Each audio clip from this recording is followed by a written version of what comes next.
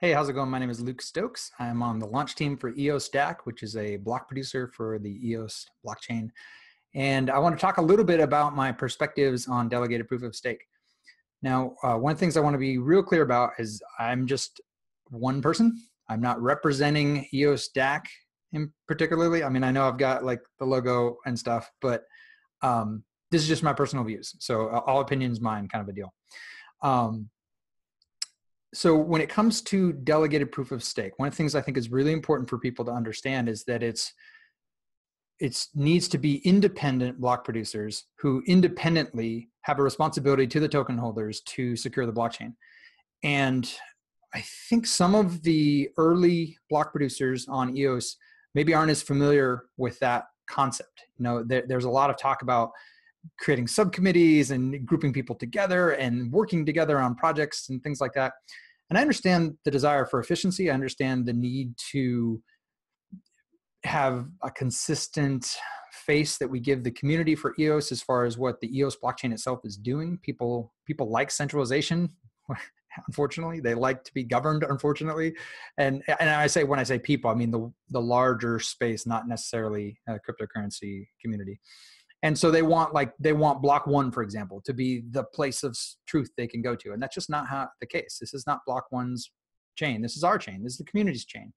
And I want to push more towards a order out of chaos approach. The idea that from decentralized systems, we can have efficiencies kind of emerge. And for the first time ever, these networks can be as efficient as hierarchies because of the technology. Previously, that wasn't possible.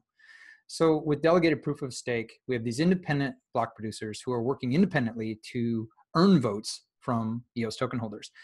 And that's really important because if they're in any way colluding or working together in a way that is, hey, I'll scratch your back, you scratch mine, anything at all like that, even the perception of that, we have a problem. Like that introduces a systemic risk that actually can harm the security of a DPOS system.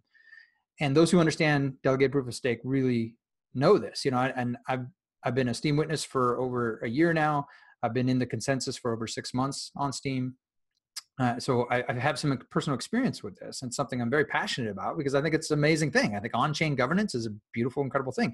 A lot of people are worried about it. They're not ready for it. They think that blockchain should be code only and completely immutable, and that should be it. There should be no other human beings involved as much as possible. And I respect that opinion, but I also think it's a little bit naive because whoever gets to run the mining farms, whoever gets to control the GitHub repo for the consensus code, the reference client, things like that, that's governance. The governance exists whether or not we want to admit it or not.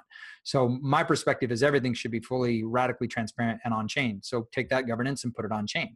Take decisions that have to be made in the interests of the community and put those on chain. Let token holders actually vote for people who are going to make those decisions, and then with some skin in the game, actually hold them accountable to how they voted. That's an important part of what makes this system work. So I wanted to just kind of put a message out there to get people to think a little bit different as far as how we as a community are progressing forward. I don't think we should be looking to block producers to do everything or to coordinate together and accomplish everything. Ultimately, it's the community that should, and via market incentives, via real solutions that bring in that people value, the community, the EOS token community should be solving problems and coming up with ideas. And from that, block producers should say, oh yeah, hey, we want to help support that. And maybe a group of them work together or whatever, but it should be coming from the community saying, hey, we have a problem, we need it solved. Which block producer is going to step up to solve this problem? And obviously, we want to do that because we want those votes, right? We're incentivized to step up and say, yeah, that's it. That is a problem. We'd like to solve that. And so I'd like to see less kind of centralized, kind of committee feel type stuff, and more independent community members saying, hey, we're doing a thing, who wants to support it? So the only time, from my perspective, the only time that the block producers need to coordinate is when they're going to make a system contract change, or they're going to make a code upgrade change. There's something on chain that they have to get agreement to do. And even then, they don't even necessarily need to have a call to talk about it. They can just say, hey, by the way, here's a proposed contract change that I've put on the network. It's a proposed transaction that's sitting out there. And here's all the documentation for everything that it does. Here's the, full way you can verify the code yourself, and then essentially put it out there to say, okay, if we get 2/3 + 1 to agree, then now we have this new feature as part of the system. That's how I see the block producers coordinating together. And it could be obviously this very transparent, community-driven process all the way up to that point, many weeks or months or however long it takes to say, hey, here's what we want, here's the problem we're solving, and here's how we're going to solve it. And I'm okay with multiple block producers putting out their own versions. One of the things that I really like about delegated proof of stake is this coordinated cooperation. And it's more efficient in a lot of ways than proof of work. And again, I'm a huge fan of proof of work as well. I own multiple cryptocurrencies. I'm involved in multiple projects. I'm not a maximalist in any way. But one way to think about proof of work is we have 10,000 people working on a problem. And every 10 minutes we throw away 9,999 of their answers. And we say, yeah, we're just going to take this one answer. So everybody start over again. And now we have 10,000 people working again for the next 10 minutes from scratch. And we do this over and over again on Bitcoin. And it is what it is, but it's not the most efficient process. And some people say, well, that's the point, it costs money and all that. I get that. I get that's what secures the chain. But I also think there's some value in rational ways to do a coordinated cooperation to accomplish something. Now, it doesn't have to be centralized though. It can be, I'd be happy with 21 block producers independently working on the same project, and then proposing it all 21, and then essentially on-chain voting for one of them to be put forward to solve this problem for a community. And some might say, oh man, that's radically inefficient. Why would you do that? It's still more efficient than proof of work, right? So I don't think that in order to accomplish stuff, we as block producers have to completely coordinate or have to get permission or anything. We can just do stuff and then put it out there and say, hey, if this is what your token holders want and they want you to vote in support of it, then we have the power and ability to do that. And that's a beautiful thing. It's also a very, very sobering and scary thing as far as the amount of power that delegated proof of stake block producers have. And this is something that I feel the EOS community is not handling well from a PR perspective, right? I put out a couple of videos recently. You can see people very upset with what they see as a concern. Some people saying, oh man, this is not immutable and you guys aren't a real blockchain. This isn't cryptocurrency. There's a lot of all kinds of critiques going on out there because of this issue of the power that the block producers have. And I think that the best approach is to say, yes, we'll just be upfront. This is a governed blockchain. There is a constitution, there's a set of ethics, and we have, without having to do a full code rollout, a hard forking change that other blockchains would and have historically done in order to change something, we have the ability to do some of this on chain. We can modify a system contract and push it out there. So these kind of things, and also token contracts, and this is an important thing I want to talk about. So EOS DAC just yesterday finished our token distribution. We're super excited about that. If you held ERC20 EOS DAC tokens, go check your wallet. You now have official EOS DAC tokens, and that's really exciting.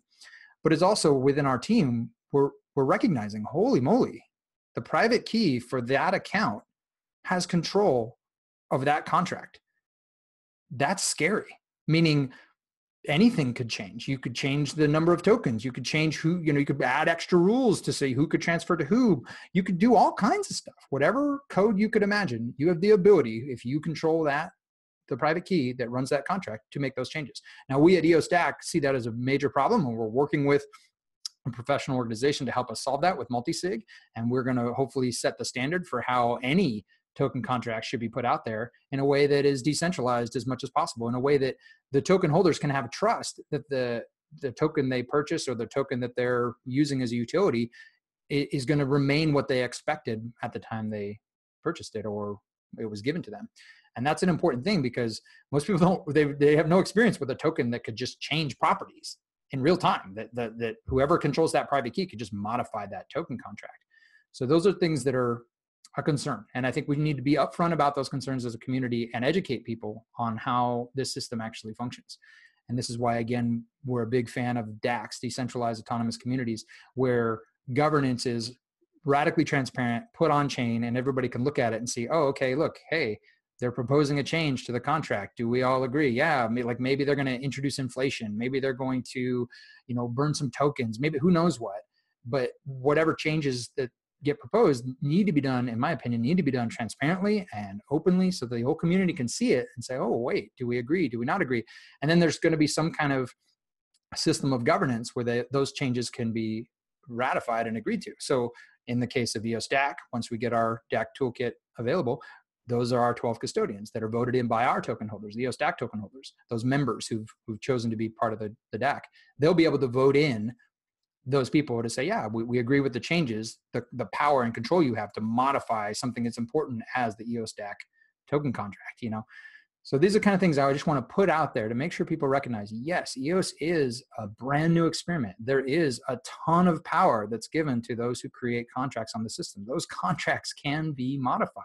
This is not like Ethereum where the contracts are locked in forever. And if there's a security bug or any concern like, oh, well, everyone loses out, we have the ability to fix things. That's cool. It's also very sobering. It's very dangerous as far as who we trust, because we do have a situation where whoever has control of those keys has control of the code and they can make changes. Just like whoever has control of GitHub repo for Bitcoin or any of the reference clients for any of these proof of work systems, if they roll out an update and all the different mining nodes and all the users update their software, and there's a security vulnerability, but you have that same risk. Whoever has control to push out code has the potential ability to destroy a community. So we have that same problem here. And I think in the future, it's possible somebody's going to do some kind of ICO with some kind of token, and people are going to be like, yay, and they're going to buy it. And then they're going to go in and they're going to modify the token contract. And it's going to be a huge problem. And people are going to freak out because maybe they bought a token without recognizing whoever has the private key to that token contract has the ability to modify it. And of course, we've got arbitration as well. So hopefully, when that type of situation comes up, the community, again, community driving the solutions will come together and say, hey, let's actually work on this. Let's agree to deal with this with nonviolence. But it's going to be tricky because let's say you do an ICO with Bitcoin or Litecoin or Steam or some other token off chain, off the EOS chain, and then you give out an EOS token for that. And then the EOS token gets modified. And then someone goes to arbitration and say, oh my gosh, they stole all my tokens.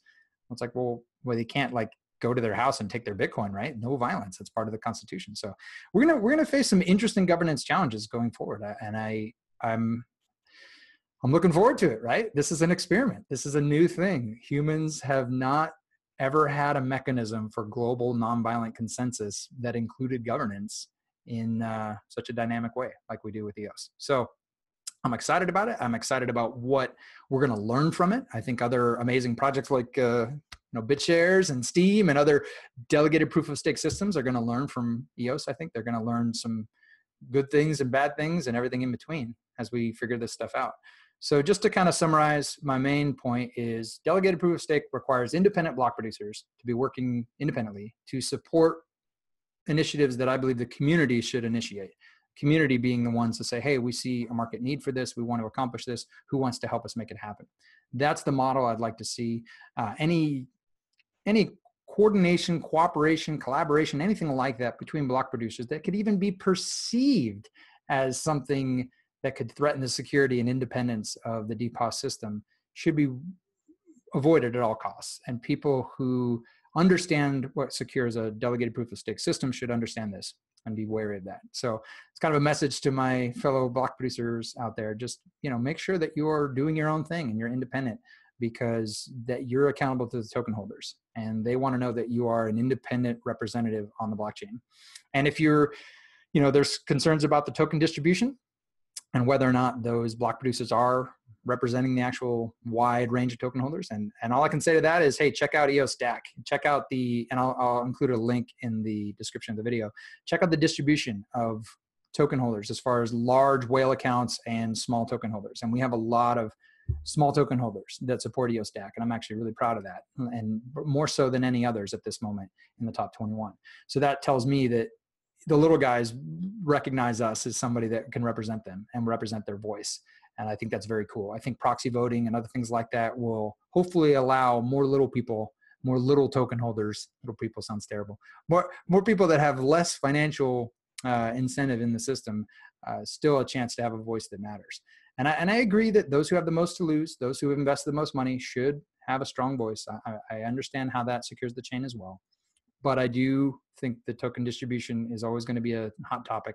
It's always going to be a concern. And if those with too much power do things the community doesn't like, well, hey, this is the beauty of open source technology. The technology will be forked and the community will move on to somewhere that treats them better.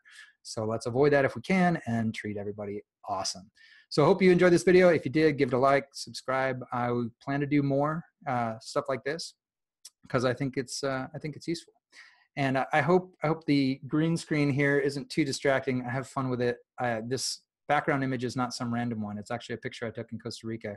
So it's very dear to my heart. I love this sunset picture. So it's not just some random one, if you're curious.